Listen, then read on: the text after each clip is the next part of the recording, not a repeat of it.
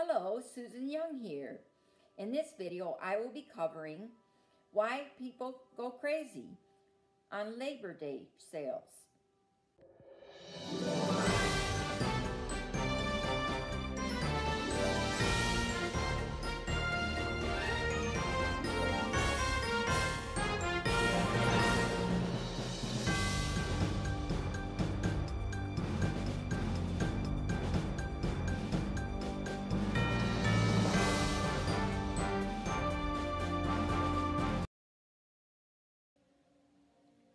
Why people go crazy on Labor Day sales. Labor Day isn't just about bargains and deals.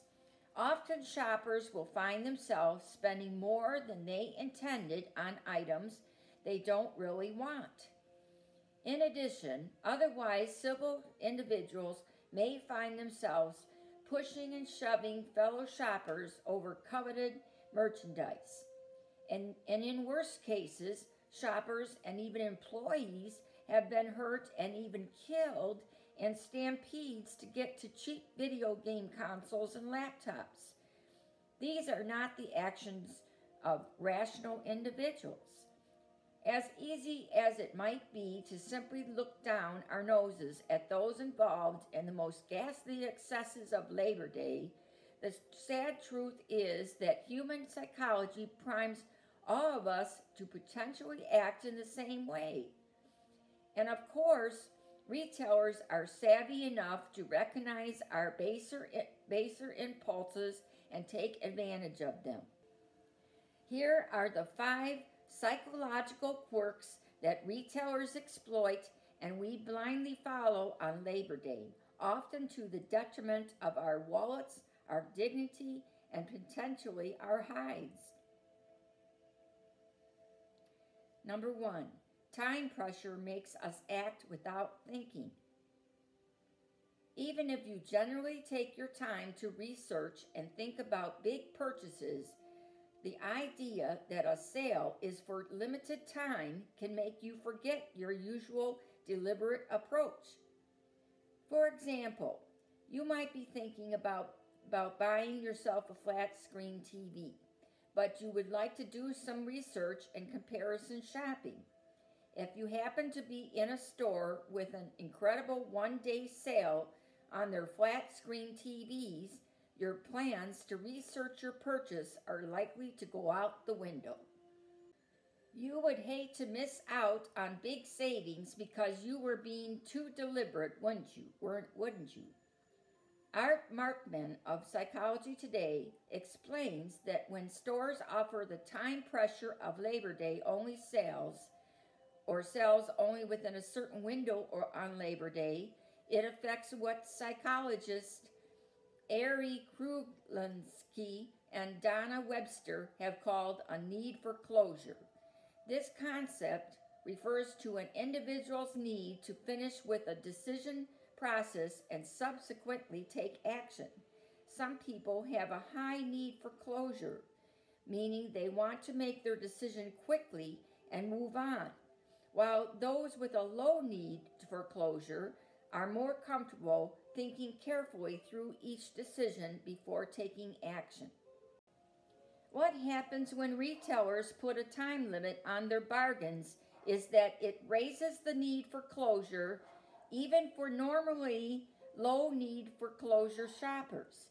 Since the retailer has created a sense of urgency for the shoppers to take advantage of a good price, those shoppers are less likely to spend time carefully thinking through their purchases. And this is why you may find yourself wondering why on earth you put 5 crockpots in your cart on Labor Day when no one in your family cooks. You are reacting to the low price and urgent time limit rather than taking the time to think about whether this is a good purchase.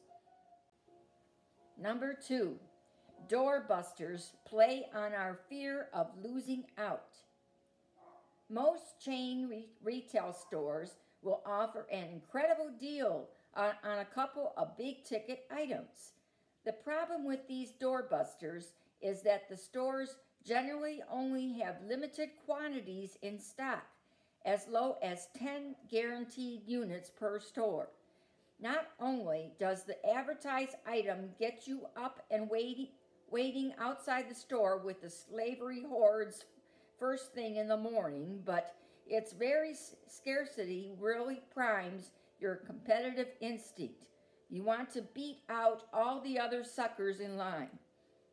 And if you are one of those suckers who misses out on the doorbuster, very few people will then head home in a huff after losing out on the advertised sale. If you've already dragged your rear end out of bed at early hours in the morning on Labor Day, you might as well do some shopping. Your fear that you have gotten up early for nothing can lead you to making purchases you don't intend. In addition, the doorbuster's incredibly low price might convince you that the rest of the merchandise at the store is also on sale, even if you don't have any idea if that's true. Number 3, competition for merchandise makes us enjoy the hunt even more. We all get a charge out of saving money. Add in the potential competition of every other early rising Labor Day shopper, and it turns a mundane activity, shopping, into a pleasurable one. According to an assistant professor of consumer affairs at Auburn University, the competition of other shoppers creates what's called hedonic shopping value, or a sense of enjoyment from the mere process of buying goods. Retailers take advantage of this sense of pleasurable competition by limiting the number of doorbusters and loss leaders, and by adding time pressure. They create a sense of implied scarcity by imposing these limits, which engages our hoarding and hunting instincts. Shoppers can take great pleasure in figuring out the best ways to take advantage of retailers' limits, as it makes them feel superior to other shoppers. Actually buying the sought-after items feels like winning. Unfortunately, shopping competition can lead to even darker behavior. Number 4, planning your shopping strategy can make you more prone to misbehavior. You might remember the California woman who pepper sprayed her fellow Walmart shoppers at the very beginning of Labor Day sales last year. What got less coverage was the fact that this walking affront to Miss Manners turned herself in 24 hours after the pepper spraying incident. Presumably, she had come to her senses by then. According to psychologist Jane Boyd Thomas, it's likely that the pepper sprayer had planned her shopping strategy and mapped out her route through the store. Thomas's research into the consumer psychology of Labor Day showed a correlation between those shoppers who planned out their shopping expedition and those who engaged in rowdy behavior. While most shopping misbehavior is limited to nasty looks, rude hand gestures, and the occasional scuffle over an item, it does not change the fact that normally polite individuals may find themselves acting in ways that would shock their grandmothers on Labor Day. Having a vision of how your bargain hunting triumph will play out can apparently make you more aggressive when other bargain hunters get in your way. Your dashed hopes for a successful hunt can lead to negative behavior. Number 5, a store's environment can put you in a buying mood. Retailers recognize that making sure you're in the right mindset to shop will improve their profit margin. Everything from the crowds to the store decor, to the music playing over the loudspeaker, to the scent of warm cookies filling the air can help to convince you to stay longer and spend more money. As Stephanie Pappas reports in Live Science, studies have shown that positive feelings make products seem more desirable. By taking advantage of Labor Day mood setters, retailers prime their shoppers to feel upbeat and excited for this day, which can make them purchase more.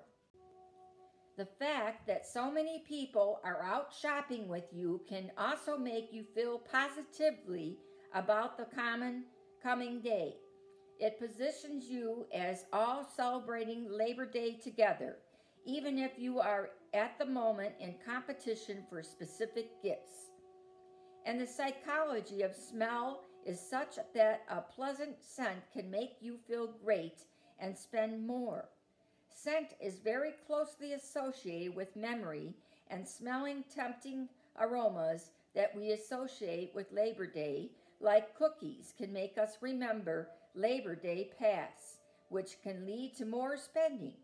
We want to pass that happiness along to next generation after all. Now pay attention, because this is how you avoid the madness. Labor Day has been engineered to play on our spending weaknesses. It often brings out the worst in us, rather that it is our competitive nature or our budgeting weaknesses in the face of $200 laptops or any other merchandise. If you plan to partake in Labor Day shopping this year, be intelligent about it. 1. Do your research ahead of time so that you will not be tempted into a purchase just because of the sale price.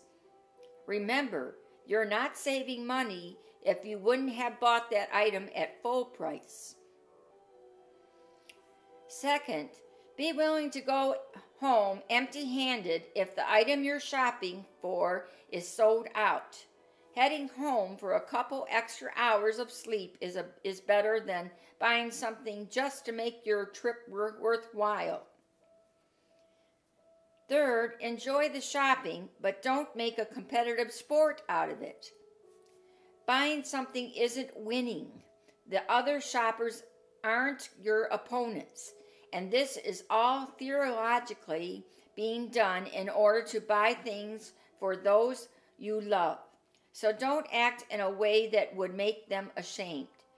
They'd rather have you come home empty-handed than with a black eye and missing teeth and the cheap video game in hand.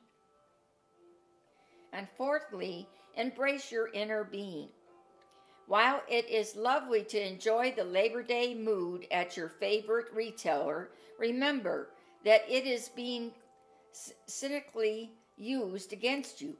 Keeping that in mind can help you to keep your wallet fat and the questionable purchases to a minimum. Here's what I would suggest. Go to YouTube channel Zero Debt Coach. Brad Long can direct you with your finances. Brad and I will be working together to help you to be successful. When you go to his channel, tell him Stop Big Spending or Susan Young sent you. Question of the day. Are you a person who goes crazy when something is on sale? Feel free to make a comment below. How are you doing with this video so far? If you like this video, hit the like button below. Check out my website at www.stopbigspending.com. Leave me your email address at the Contact Us page on the website, and I will inform you on my next videos coming up. See you next week here on YouTube, and see you in social media. Have a great week.